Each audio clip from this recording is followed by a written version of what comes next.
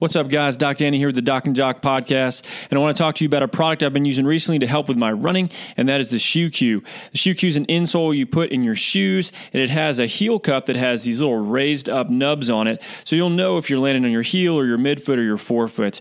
I've been using this successfully with my own patients to help clean up some running-related issues for the past few months, and myself as well, and I really like it. It's really a simple solution to a problem. We know if you land in a overextended position or a heavy heel strike, you will eventually break down and get hurt. If you land in a good, solid midfoot, forefoot strike under your center of mass, you're going to be faster, you're going to hurt less. So Shoe Cue helps solve that problem in a really simple way.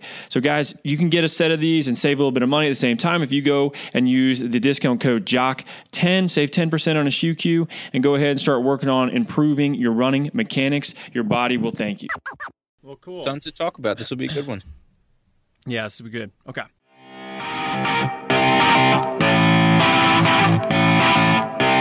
What's up, guys? Doc and Jock Podcast. It's me, Doc Danny. The other guy's Coach Joe. And the other guy's another doc. So we got Dr. Doug Kechijian on with us today. I'm going to read a little intro on Doug, and then we're going to get into this. So Doug's a physical therapist, a strength coach. He's been featured in Men's Health on the Rob Wolf podcast. He's also the co-owner of Resilience Performance Physical Therapy in New York City, as well as still in the reserves in the Air Force as a PJ, and was the NCO of the year in 2015. It's non-commissioned officer of the Air Force, which is pretty damn impressive. All of that. That's a lot of stuff, so you're into a lot of things. I did a little bit of an intro there for you, but Doug, I tell you what, why don't you give everybody a little background on yourself, a little more in depth than what I did, so they'll kind of know where you're coming from. Yeah, no, thanks, Danny. Thanks, Joe, for having me on. And that was a pretty thorough introduction. I mean, no one really likes talking about themselves too much. So, yeah, I mean, yeah, you pretty much nailed it. I'm a private practice physical therapist in New York City, and just based on our conversations before the show here, I mean, I think you and I see eye to eye on a lot of things as far as kind of blending performance training with physical therapy. So that's kind of what we're trying to do here in New York. And then, so prior to physical therapy school, I was active pararescumen in the Air Force, did that full time for about 6 to 7 years, and then went to grad school in the Air National Guard. It's a pretty good deal. So I got to go to school 9 months a year, learn PT, and then, 2 to 3 months on my vacations, I was doing PJ training. And for people who don't know what a PJ is, it's basically the only career field in the military that's devoted to technical rescue and personnel recovery. So we get embedded with a lot of different groups from various branches of the military, and we're doing things from like medical treatment to extrication, high-angle rescue, parachuting, diving. So it's a lot of disciplines. And so obviously between keeping myself proficient in PT and then doing that, it's a challenge, but it keeps things interesting. Yeah, the PJ stuff seems unbelievable, and it's an interesting question for me because I'm someone who's at an arm's reach with military personnel. My wife being in, right, and me kind of being the daddy daycare runner up doing some of this stuff on the side. But the question for you is, Doug, there's lots of different specialized military courses or avenues people can go, and some of them seem to get a lot of fanfare. But it seems to me like this PJ group seems you guys are doing some amazing stuff and have to have a pretty amazing skill set. And not only are you guys in charge of maybe going into some crazy areas, but I'd imagine you have to pull people out of there. So I guess the question might be, why not so much fanfare with this this elite group, this PJ group, in comparison to some others? Yeah, I mean, that's a great question. Obviously, I'm biased, but I think it's one of the better kept secrets in the military. I mean, yeah. I think that, the question that you're asking is something that the Air Force is asking as to how to kind of get the word out more, because kind of in these specialized units, there's this whole mantra of like being a quiet professional, but at the same time, if you want people, if you're not filling out the ranks like you want to, you have to kind of promote yourself a little bit. So that's more of a big picture issue. I would say the reason why people don't hear about it as much is because, and pretty much any high profile mission that people hear about on the news with other kind of special operations units, like usually there's a PJ and a combat controller, which is the other special operations group in the Air Force, very specialized skill set. But I think that's probably one of the reasons why people don't know about it as much, because pararescue is really more of a medically oriented job. So I think people who tend to join like a SEAL unit or like a Ranger unit, or even like an Army Special Forces unit, they're a little bit more kind of training and cultural stuff than those other two groups. But If you're a PJ, the people who typically are attracted to that mission don't necessarily want to be shooters first. And so not that we're not trained as combatants and to defend ourselves, but our primary job on a mission, if we're embedded with life force, we're typically not going to be the first guy in the door going up to a target, clearing the room. We're there as a contingency in case, one of our guys gets hurt, or even to treat an enemy and keep that person alive for intelligence reasons and stuff like that. So it usually attracts a different kind of person. For me, I didn't know anything about it at all till my senior year of college. And I was actually like pre-med, had taken all the courses, taken the MCATs, interviewed at schools, and I graduated college in 2002. And so obviously September of 2001 of my senior year was a pretty big event happened. And just based on all of the press that the military got, I saw a special on pararescue. And I'm like, wait a minute, there's, a special operations job that combines emergency medicine and has the same kind of physical challenge and, the skill set of some of these other groups. But it was a mission that appealed to me a lot more than some of the other ones. So that's kind of why I joined. And I ended up just withdrawing my applications and going and doing that because I figured, I could always go back to school and do something more academic, but you're better off doing something like pararescue when you're young and don't have a lot of tread on the tires. But I think that's why people don't know about it as much, because it is so specialized, and we're really there as a contingency to provide a medical and a technical rescue capability. And we're not like an assault force. So it's, we don't have a movie either. It's probably another reason. Maybe that's something we should work on. But yeah, I mean, it's a secret, and it probably shouldn't be, but that's anybody's guess as to why the word isn't out there more. Well, along with the movie you just brought up, maybe you should do it. Put Charlie Sheen in the role, or maybe the current version of him, right? Or the other thing is, maybe more than a movie, you guys need like a network drama, kind of like the cop dramas or the firefighters. So, but you got to kick that up to your Air Force guys. Yeah, when I if I ever have that kind of influence, maybe I will. But I'm pretty low on the totem pole right now, so I don't know if they're going to listen. Well, I tell you what, Johnny, Barbell Johnny, the back end to the Doc and Jock podcast, who handles so much for us and does all the producing of the podcast, was a PJ as well. And, I've had some interesting conversations with Johnny about some of the training, and him describing drown proofing to me sounded pretty bad. So, I drown proofing? Yeah. So, Doug, why don't you explain what that is? Because it sounded really bad. Yeah, well, so drown proofing itself is not unique to pararescue. Basically, any people who train as combat divers in the military have to go through like a pre-scuba selection. One of the events is drown proofing, where they basically tie your feet together and your hands behind your back, and they make you, bob up and down on the deep end of the pool. They make you travel like a porpoise through the water. And then do things like, grab a mask at the bottom of the pool with your teeth, sit there and float. So it's kind of like basically to test your confidence in the water. And then the other justification is, if you ever parachute into the water and you get tangled in your lines, it teaches you to stay calm. But we did other things besides that are kind of more unique to pararescue. But yeah, I mean, I'll never look at a pool the same way. But, it sounds like it's sadistic for the sake of being sadistic, but it actually does have a purpose. And the idea is not to drown people, but it's to induce stress in a controlled environment. Right. And, obviously, you can only simulate stress so many ways. You can't simulate combat. So they do the best they can with the water stuff. And at least in pararescue, what weeds the most people out is the water. And they do a very good job of making the pool a scary place.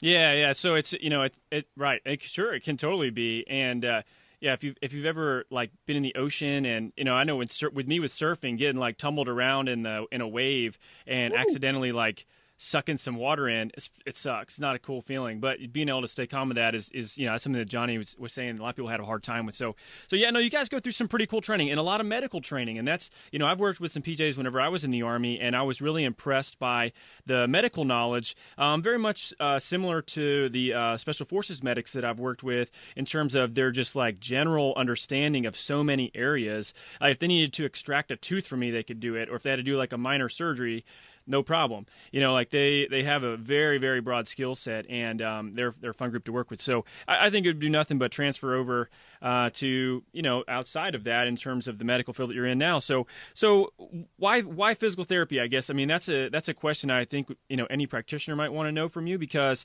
the natural course of action that I've seen is a lot of these guys end up going to PA school. They end up going to physician assistants. It's the kind of shortest course of action to get into a more advanced medical degree. So why PT? Yeah, I mean, another good question, one that I get a lot, and I'm sure you get a lot. And I when I was, like I said, undergrad, my intention was always to go to medical school and do primary care sports medicine. I didn't want to, surgery didn't appeal to me as much. I kind of was always, into training and actually more of the performance side of things. And so having, gone through a lot of medical training in the military and worked in hospitals, I learned a lot more about actually what physicians do in a sports medicine setting. And, so I chose PT because when I educated myself more on it, as a PT, I feel like you get a little bit more education in movement assessment and preventative things. You get to spend more time with patients. And if you want to, you can kind of delve more into the performance side of things. Whereas even as a primary care sports medicine physician, that's a little bit harder to do just because of how they practice in their business model. But I mean, really, I don't think there's any perfect academic program that prepares someone like you or I to do the things that we do on a daily basis. I think you have to kind of figure out, what's going to be the best sort of blend between professional autonomy, cost of education. Because for me, I had the GI Bill, so the government pretty much paid for my entire tuition. Now, if I had to take $250,000 in loans out like a lot of my classmates, I don't know if I would have been as gung-ho to do PT. I mean, in an ideal world, sure, you wouldn't make a career decision based on money, but being in a $250,000 hole is a pretty big deal. Yeah. So for me, PT provided kind of it's a doctoral degree, so you have a decent amount of professional autonomy. You mix that with earning potential, and it's it was 3 years instead of if I had gone the medical route, because I didn't start PT school until I was 30. So even if I'd done a primary care sports medicine fellowship, you're looking at 4 years of medical school, 3 years of a primary care internship, whether it's internal medicine, emergency medicine, and then a 1 or 2 year sports medicine fellowship. And granted, mind you, I'm only getting any kind of advanced degree because I want to do sports medicine type things. So had I gone that route, the medical school route, I would have really only gotten 1 or 2 years of the training that I wanted in 9 years. And so it's whereas in PT school, it's 3 years. And so even if you account for that 6 year difference, I could probably be a lot further along with the practice because you're still starting from scratch after your fellowship if you go the medical school route. So not to say that one's better than the other, but it's obviously always kind of a risk reward type thing. And for me, I think it was the best thing. But I get people all the time who are I'm a strength coach now. I want to learn more about the kind of, I want to get manual therapy skills and learn more about the rehab side of things. Should I do massage therapy school, PT school? And I'm well, it depends on, how much money you have saved, how much time you want to spend. There's no perfect answer, but it's like anything else. It's a cost and a benefit to each of them. And you really have to kind of break it down and figure out what's best for you. And I think that was best for me at that point in my life. I think it's cool that you bring up the cost and the benefit and kind of being practical about what you want to study. For example, I went to a small liberal arts college and I went into that school not even considering the fact that I really just wanted to, teach public school. So it's accumulating, $100,000 in, debt and bills to go teach at a public school kind of doesn't make a little bit of sense. So I think that's really good advice to give to people looking at what they want to study. We get this idea of college that it's this place of self-discovery and let's go learn all this and do whatnot. But honestly, you forget that there is a bill attached to the end of that experience. Yeah. So that's I think that is great advice. And the other thing you said there is, you're bringing up performance and wellness. And it seems to me you kind of went into your studies thinking that you wanted to be ahead of the curve in terms of not generally just fixing disease and fixing people who were broken, but maybe getting in front of it and getting people stronger so they're almost not seeing you. Am I far off in kind of assessing that? No, that you're spot on. And I would caveat that with, if you want to get into the performance side of things and be a clinician, regardless of what academic route you take, whether it's medical school, massage therapy school, PT school, chiropractic, you're not going to learn that high performance stuff. So pretty much anything that you do, you have to get a credential to put your hands on people. But if you want to do the things that the people on this podcast do, you had Quinn on last week, you've got to educate yourself. So, I mean, you need that. I think people need to understand that any academic program's job is to prepare you to pass a license exam. And that's not a good thing or a bad thing. That's what they need to do to make themselves successful. And then it's really on you to learn what you want. So as far as the performance stuff goes, I mean, it was always a personal interest. And then, I think that I'm preaching to the choir here, but I don't think you can rehab somebody adequately unless you have an understanding of that. I mean, if your only capability is to get somebody out of pain and you're trying to prepare them for, I mean, even high school sports, doing clamshells and, transverse abdominis activation it's not rehabilitation. Your job is to is to sort of systematically impose stresses on people so that when they encounter that stress in real life or on the field or in their job, whatever the case may be, that they're accommodated to that, and that stress that they encounter when they're discharged is not going to be overwhelming.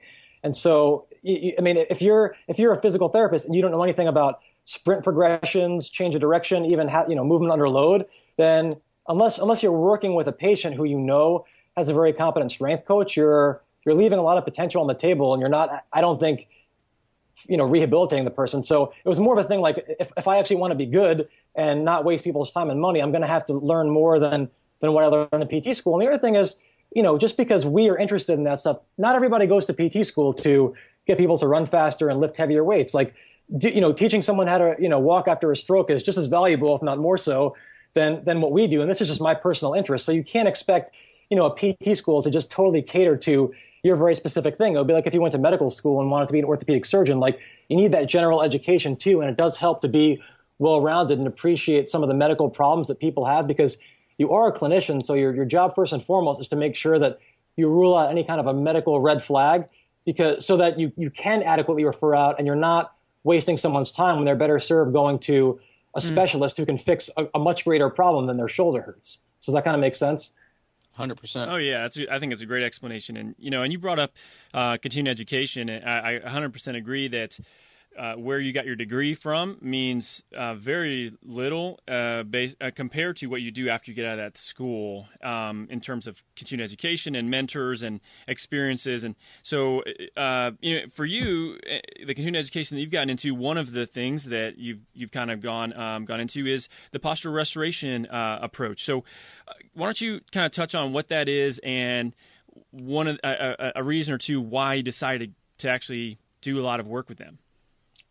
Yeah, so I was first introduced to it right before I started PT school. I did an internship at Eric Cressy's facility in Massachusetts, and he was starting to implement it. And, when someone like Eric does something, there's probably a reason why he's doing it, and you should probably do the same thing if you're in this field.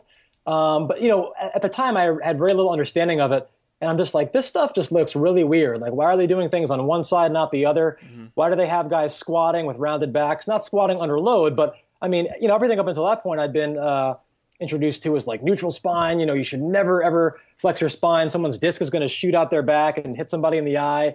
And so, and a lot of this field tends to be very polarizing and dogmatic and not that nuanced. So at that point, it was like, I think people were taking some of that spine biomechanics research and taking it out of context a little bit, where it was like, you should have this fixed, rigid spine all the time.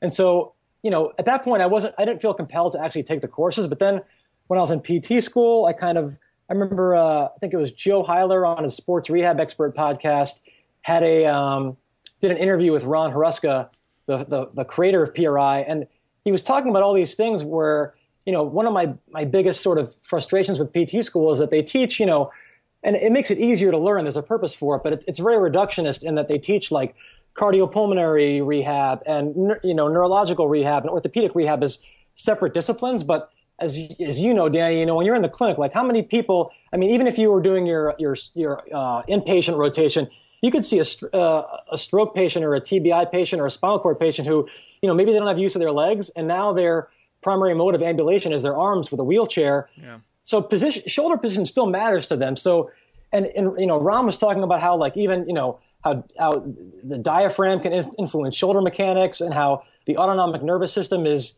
really driving all this tone in the body that kind of leads to these biomechanical compensations. And, a lot of the orthopedic focus is, I think, driven far too much from what surgeons do, in our field. And our field is unique in that we can't do anything to explicitly change anatomy. What we're really doing is changing motor control and position. And that a lot of times that spares the anatomy, but we're not, if someone comes into us with a partial labral tear, we're not changing that. That's, or labral tear on the hip or FAI, but we can change position. And the big thing with PRI, the emphasis was on, sort of manipulating the autonomic nervous system to alter orthopedic position. And it's not the only approach that does that, but what was cool about PRI was the emphasis on asymmetry and how some of these neurological and anatomical asymmetries that we have inherently predispose us to certain motor patterns under stress that can lead to more predictable orthopedic pathology, compensation, and biomechanics. So when you understand, how asymmetry can influence that stuff, it makes it easier to intervene. And, so when you're seeing someone who's squatting, for example, a barbell squat, which, it's a language we can all speak, but they're shifting to one side.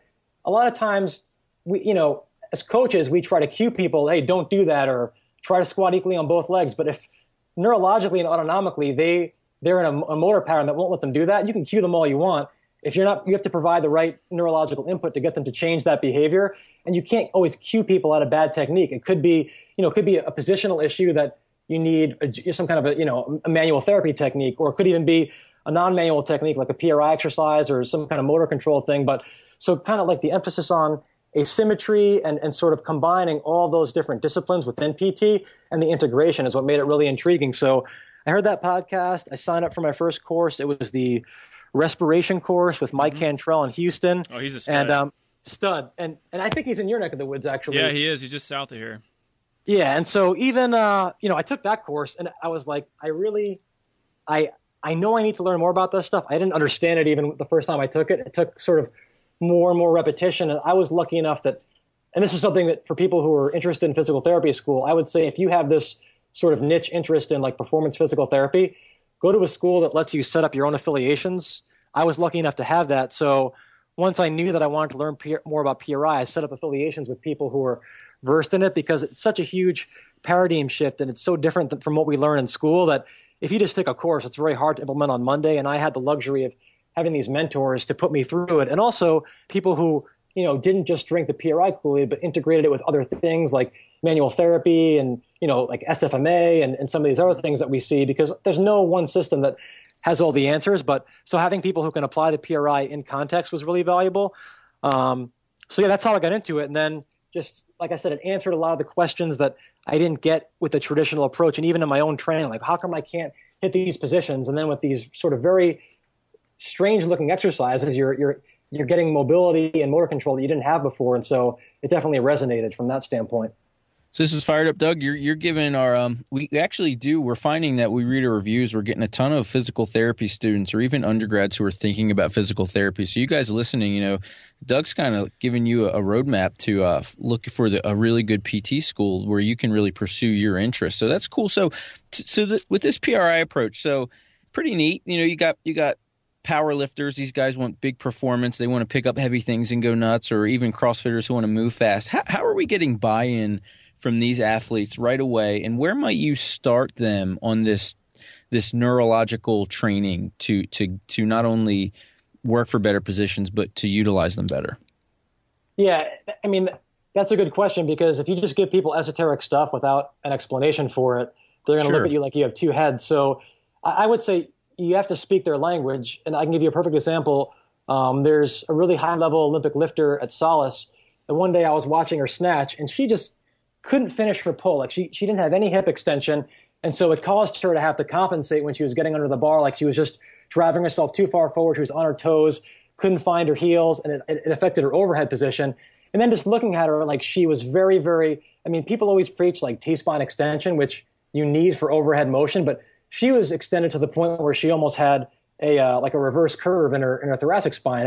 And you actually want a little bit of a kyphosis, not a hyperkyphosis, in your thoracic spine. And if you're almost lordotic in your thoracic spine, then it kind of changes center of gravity and it's going to cause other compensation. So I looked at her and I'm like, do you have any kind of like back pain or knee pain? Because the way that you're pulling, I'm like, you have trouble finishing your pull, don't you? She's like, yeah, I can never get myself to do it. And so watching that, I'm like, well, let me take a look at you, because we all work together. We want to help each other out. And she's helped me with stuff in my own training and lifting. So got her on the table, and you have to do these tests to corroborate what you see with your eye and the gross movement. So with any kind of these gross movement is great, but you still have to break out the individual joints to see what's going on, because there's a lot of reasons why somebody might not snatch well, obviously. So doing some of the traditional orthopedic tests and PRI tests, she had, even on the table in a non-threatening, non-dynamic environment, she was missing a lot of hip extension. So if you can't access that on the table passively, I don't know how you're going to do it with 200 pounds on the bar. So, that's right. And it was, you could look at her rib cage. She had pretty prominent rib flares. She had a hard time even just like doing a very low level, like a hip bridge where I just biased her where she had to feel her hamstring. So I got her like where she was laying supine, laying on her back. I got her to reach to get her ribs down and get some abdominal activation, and just had her drive her heels into a bench and go into a hip extension without using her back. And she was getting a hamstring cramp and couldn't do it.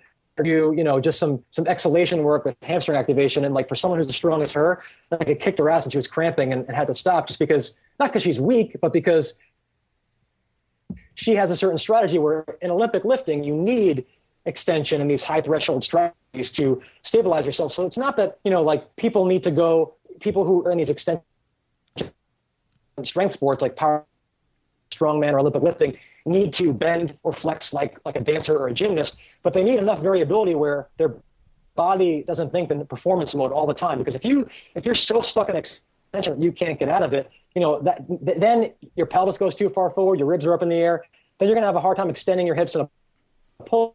And if you watch the really good Olympic lifters, I mean, they have that hip extension and they don't compensate much, if at all. So at the elite level of performance, these guys actually move. There's this misconception that like a lot of these elite athletes move like crap and they just compensate well. That's true for a lot of them, but in a sport that requires you to train with the volumes that Olympic lifters train with, they either are genetically blessed and move really well to begin with, or they've trained themselves to do it, because you can't handle that kind of volume if you move like crap. So then we did some of the basic PRI work, and then I even got her like on a glute ham bench, and I had her do a very strict glute ham raise,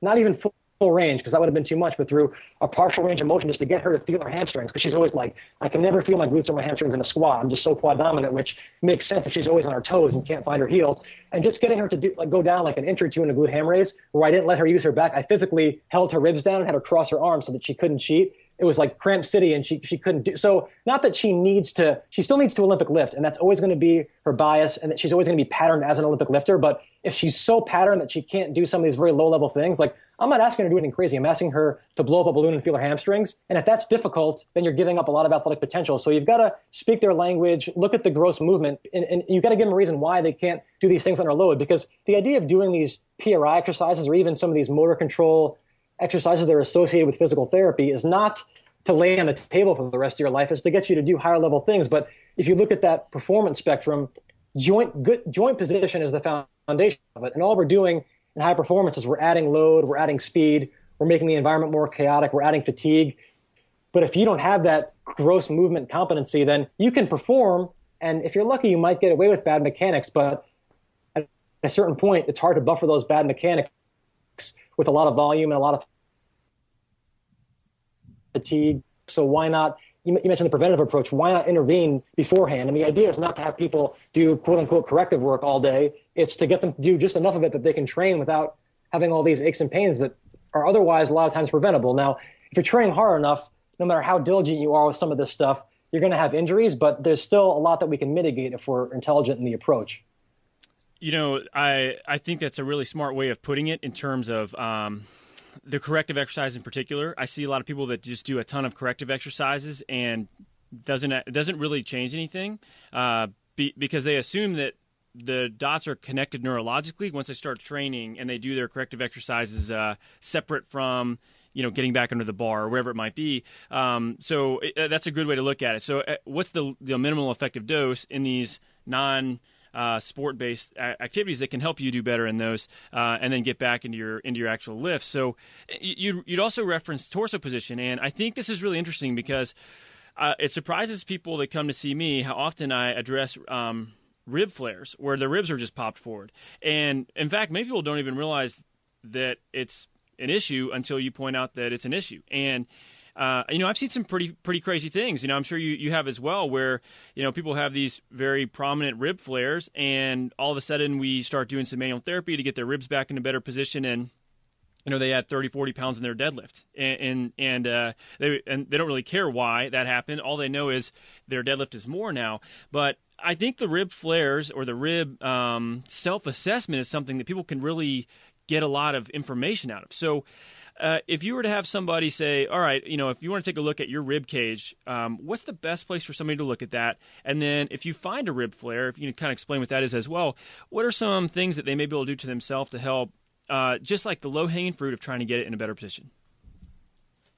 Yeah, so I think that anytime you just look at somebody, whether it's like static posture postural stuff or even identifying a rib flare, it may not matter with objective tests. So where it would matter to me is typically, without getting too deep into the asymmetry, and I can, put some links on the website. If people want to read more about the research and what these patterns are, but you tend to see rib flares a lot more on the left side than the right side because of these asymmetries. So if someone has a rib flare on the left side, we learned in PT school these laws of rib and spinal mechanics. So if you have a rib flare on the left side and you don't have a rib flare on the right side, that means that the thoracic spine is rotated to the left, because when your ribs go down on the right and up on the left, that they're articulate with the spine is going to rotate to the left. Why does that matter? That matters because your scapula goes along with the ride. So if your scapula goes along for the ride, you've got these ribs that are internally rotated on the right. That's going to put your shoulder blade in this position of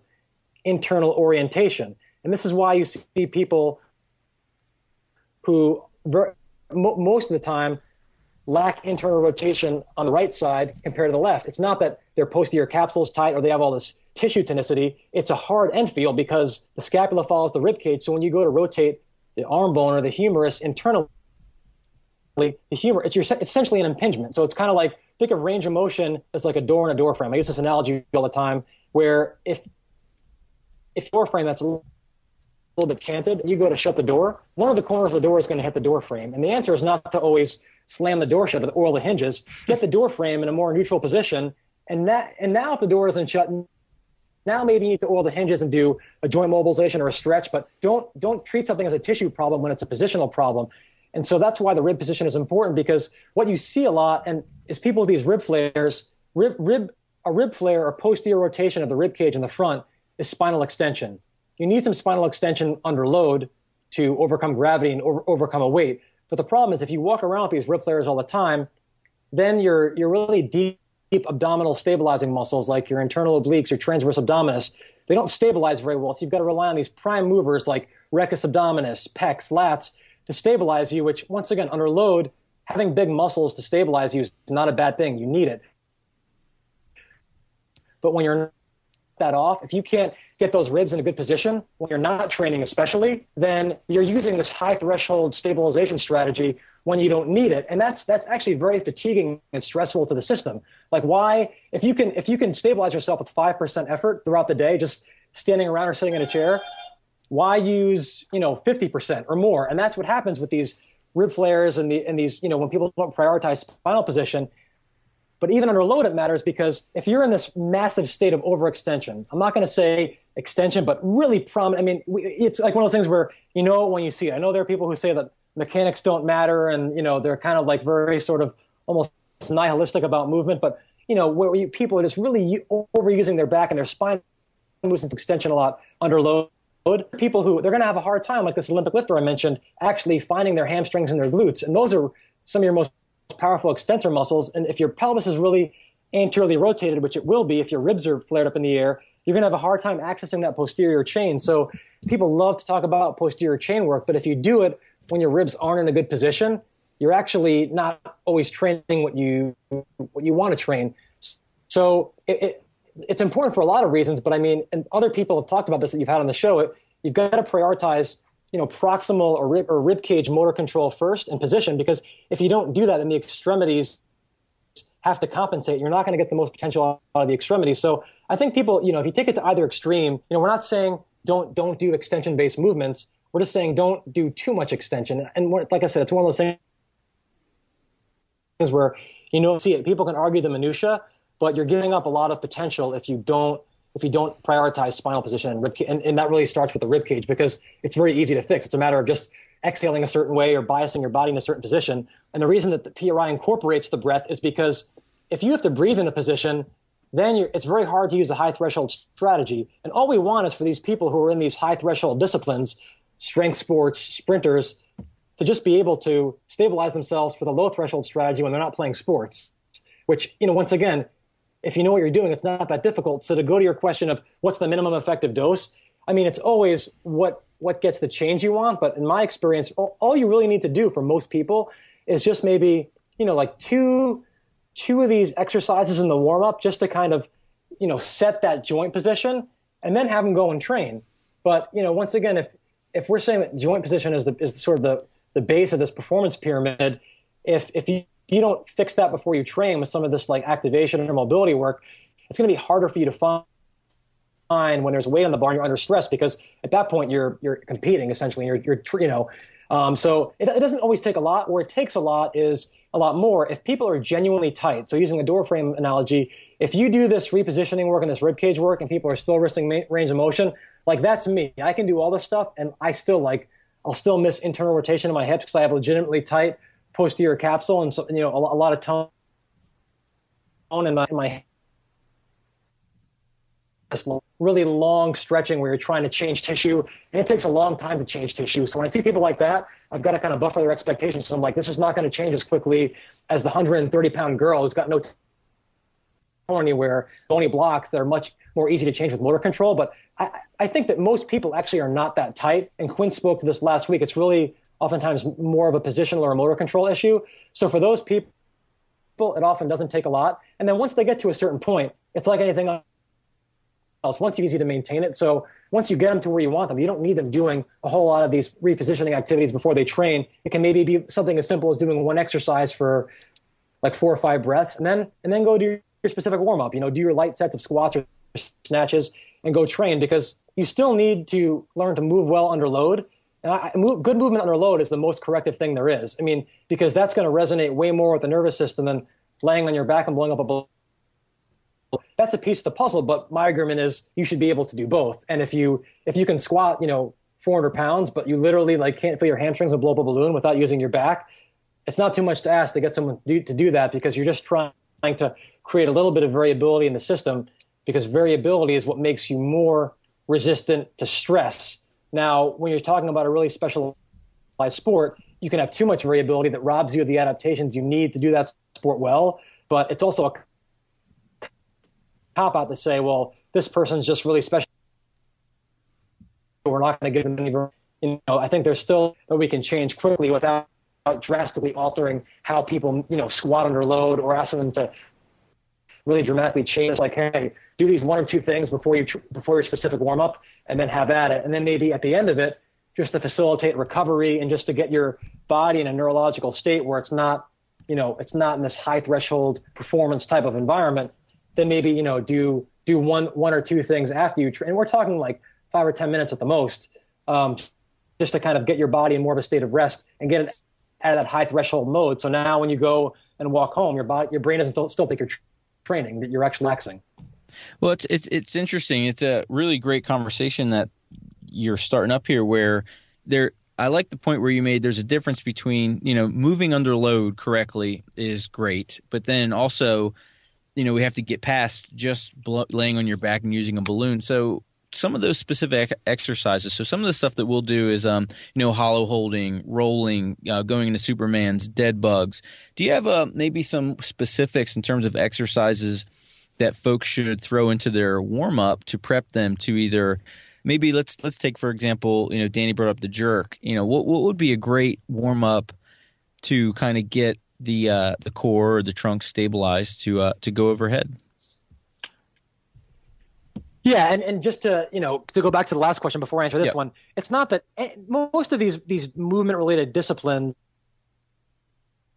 or assessment systems, PRI, don't advocate that all you do is these low level things. And even in PRI, they always progress people to standing activities, but none of them, it's more of a rehab centric system. So none of them are really loaded. And if you're trying to train someone to move well under load, you have to move under load. So as far as the warm up goes, I mean, taking the jerk, for example. So if you want to prioritize overhead position with a good, neutral rib cage, and I'll give you guys this link as well. I think a great thing, and something I learned from PRI, is this lat hang exercise where you're hanging from a bar, your feet are on the ground, and your knees and hips are bent anywhere from 90 degrees. It's just enough to basically support yourself on your feet, and then to use your heels to do a very tiny pelvic tilt or hip extension to just recruit your hamstrings a little bit, because that's going to help to, if you're in a posterior pelvic tilt, your ribs can't be elevated up in the air. And then just go ahead and either breathe into a balloon, or you don't have to if you don't want, but the balloon does help to resist the exhalation.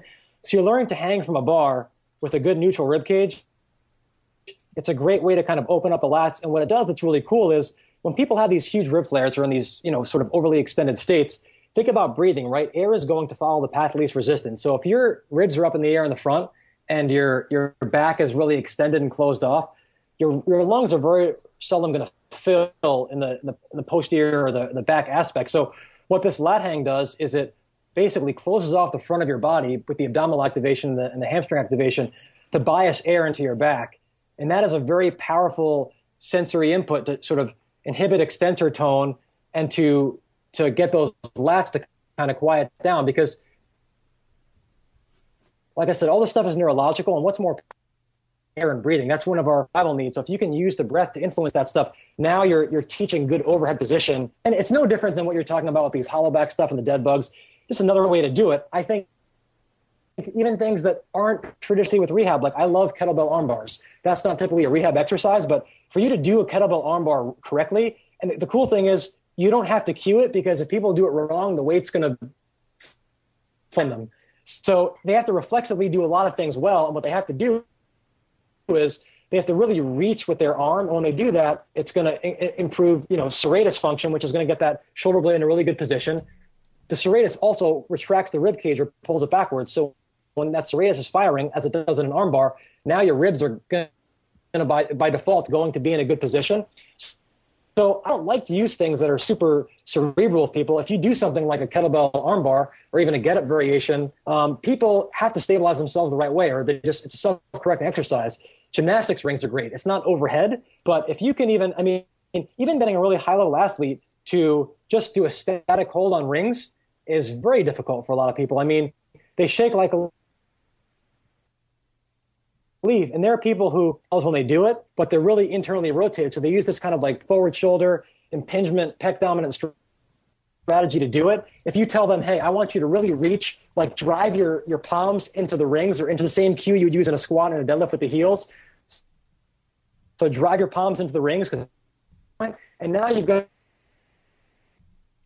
to generate stability proximally because the rings aren't stable. Now if you say, I want you to externally rotate from your upper arm to, now your lats and your pecs can't take over. So now you're using a lot of serratus, a lot of low trap, which is all the things that help to set that scapula and even your rib cage in a good position.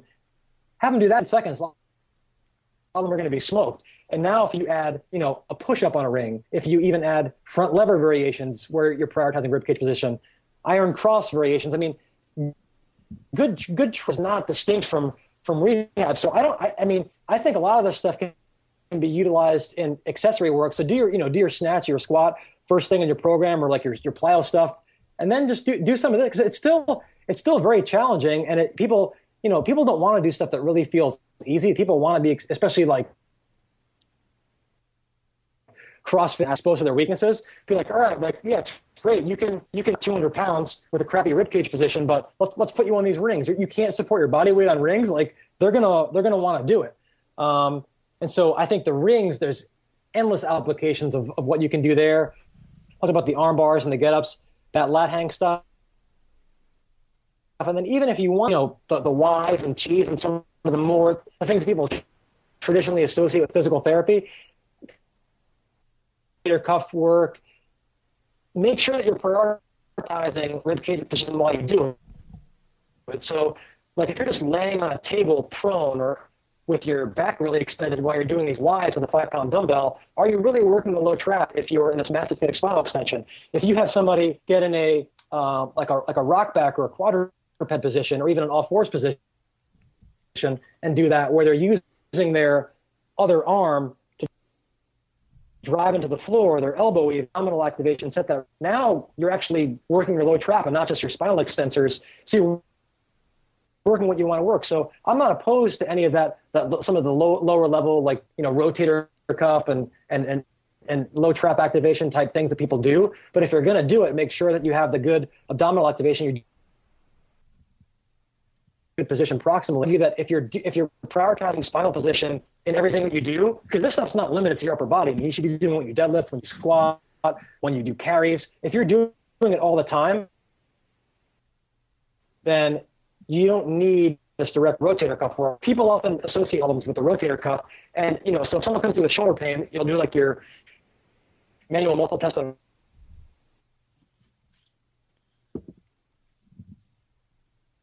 control changes and things get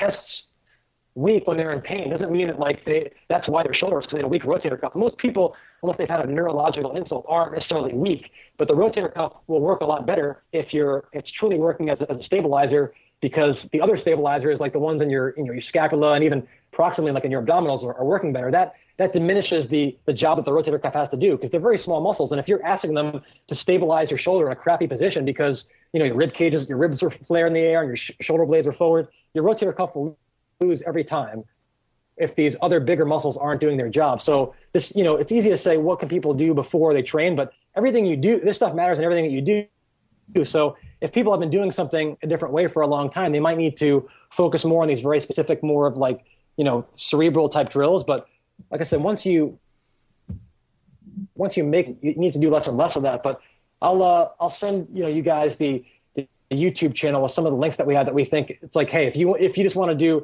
two things before you do overhead work that, like, regardless of who you are, you could benefit from, almost any Olympic type lifter or strength oriented person can benefit from doing some of this lat addition work where they prioritize ribcage position, and no one's going to be worse off for it. So I'll send you guys that, and then anything else that you guys need, we can go back and forth and try to get everybody what they're looking for. Well, your practice's YouTube channel is great. So, I would recommend, regardless, go check that out for some ideas of some of these things to do. But, I guess to summarize what Doug's talking about in terms of, how do we improve some of the overhead position, in particular, looking at something like the Olympic lifts or the jerk in particular, the arm bars are great. That's something that I think that it surprises people how hard those actually are. The hanging position for the lats, as well as, you could even make that into kind of pseudo hollow position as well. Or, like, for instance, try to do a pull up in a hollow position versus in your typical bent, overextended position with your legs behind your back, and it's dramatically different. You'll be kind of shocked. And then the ring support holds are the other one. I completely agree. I think that's it's eye opening to people when they do those. So guys, if you're struggling with a shoulder issue, which is a very common injury in weightlifting and in CrossFit, these are three things that you can start trying to add into your, your training, whether it be in your warm-up or, somewhere in your auxiliary training, to really take a different approach at your shoulder, besides maybe some of the things you have been doing, like your traditional rotator cuff training. But, one thing I did want to ask you about too, Doug, is, it seems like you're a big fan of carries and different types of carries. What kind of carries are your favorite carries for the kind of CrossFit weightlifting community, and what should they prioritize with those? Yeah, so, and by the way, great point on the pull-ups. I should have mentioned that. I mean, you should be prioritizing the rib cage whenever there are a lot of people who, like, how many pull-ups can you bang on? Oh, 20 or whatever. You have them, either do like an L pull-up, which is going to get them abs and force them to keep their ribs in good position, or even just like bring their knees and hips in degrees, like they're sitting in a chair. It dramatically changes that pull-up. So right. That's a great point. Definitely something that I would add.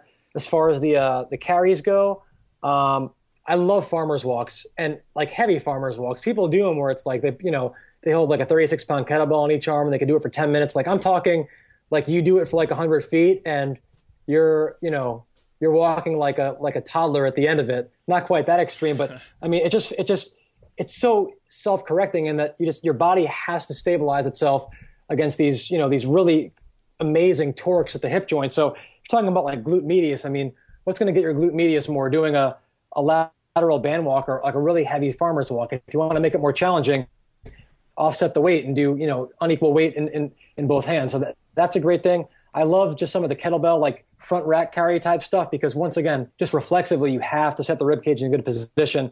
It really gets those ribs down, gets the abdominals on, and even some of the serratus and those things, like Zercher carries.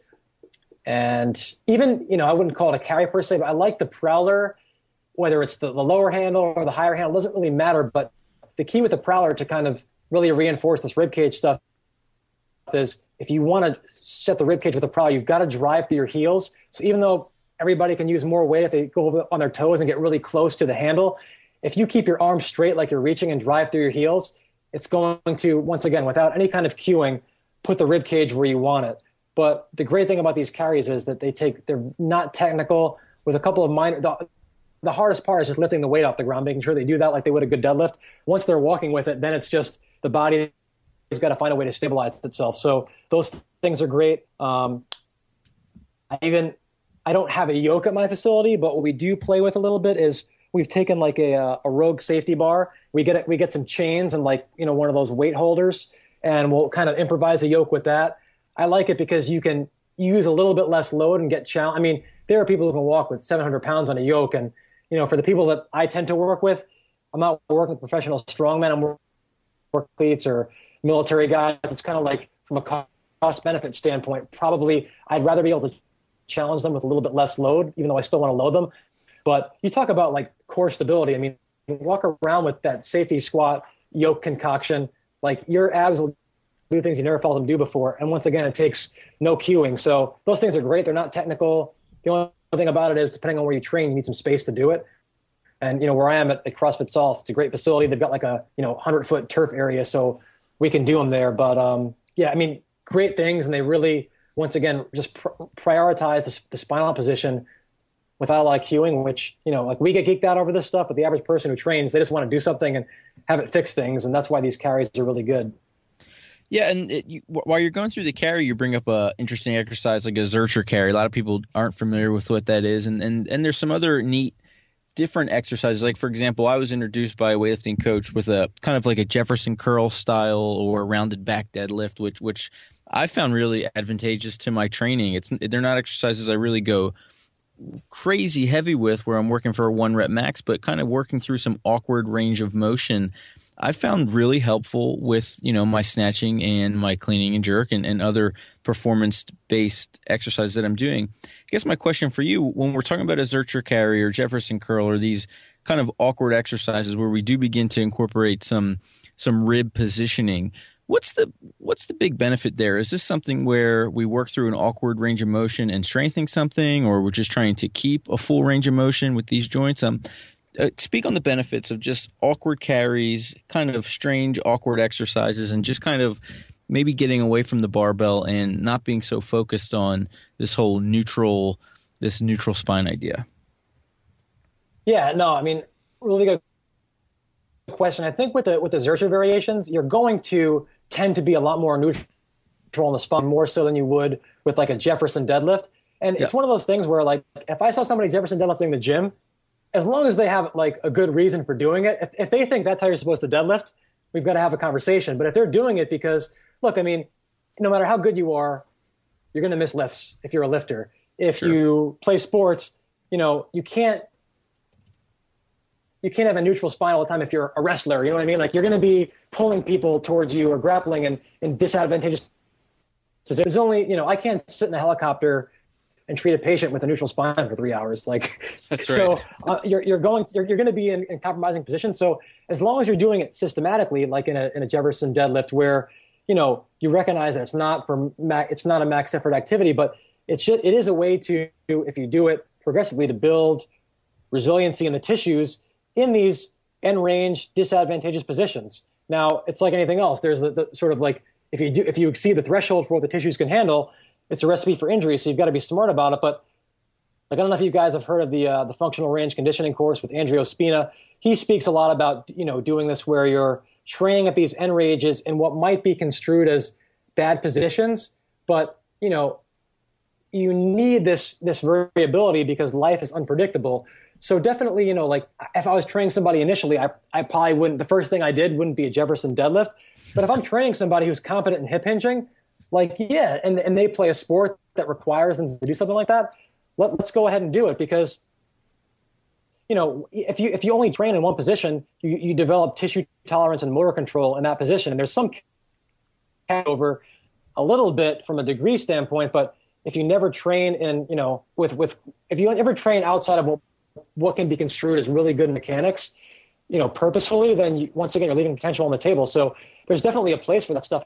I mean, even in strongman, they do like the stone lifting. I wouldn't do that with someone to the point where, like, I wanted them to compete unless they were a strongman and they were trained to failure. But to be able to learn how to, stabilize yourself with a little bit of a rounded back, so that's going to force your hips to be, that much more stable.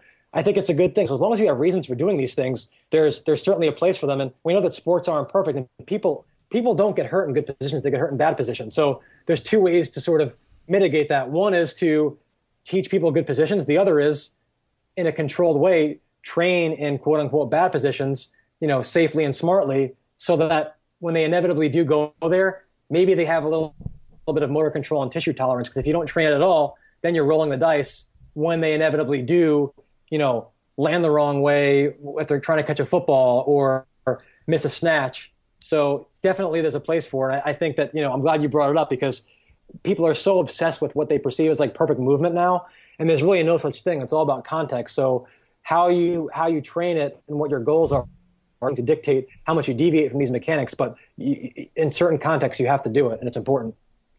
I think if you really want to see what you're talking about in action, just go watch like a adult league softball game, and oh yeah, and I was just at one the other day, and there was I think 2 hamstring pulls, and somebody rolled their ankle, and these are not people that are out of shape either. These people are like pretty fit, but they train in the sagittal plane only, and then all of a sudden they're asked to, in a competitive environment, change direction and or rotate, fast as they swing, and their body is just not used to that anymore, even though they may have some, motor control from when they played baseball in high school or college, and they hurt themselves. And it's very common to see that. So, yeah, I like that approach that, train resiliency in bad positions and train to be strong in good positions as well. I think you kind of have to do both. But, Doug, this is, I feel like we could go on and just go for a couple hours. I think we're probably going to have you back on for a part 2, because I think this is a pretty good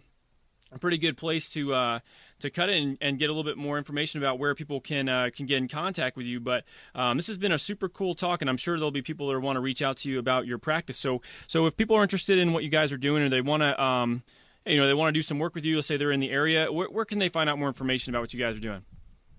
Yeah, so our website is resilientpt.nyc, and then we have Instagram. Our Instagram handle is resilientppt. I'm on Green Feet PT. Green Feet's kind of like a PJ thing.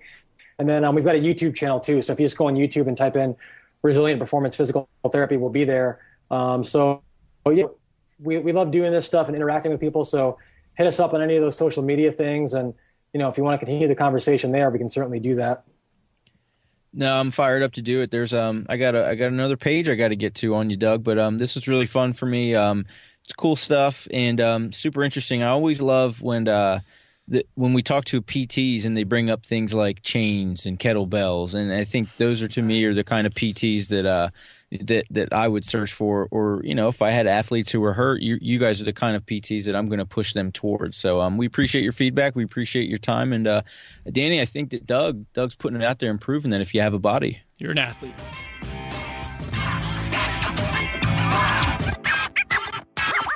What's going on, gang? Coach Joe here to talk to you a little bit about Performa Sleep.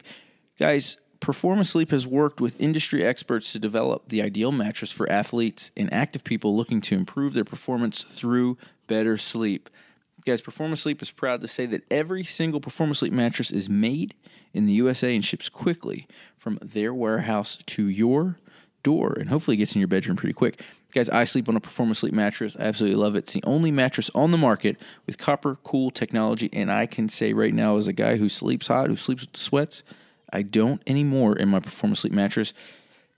Check it out. Folks like myself, like Dr. Danny, Lauren Fisher, Emily Bridgers, Scott Panchek are on the Performa Sleep mattress, and I have nothing but great things to say about it. So head over to performasleep.com and click their big red Buy Now button and enjoy.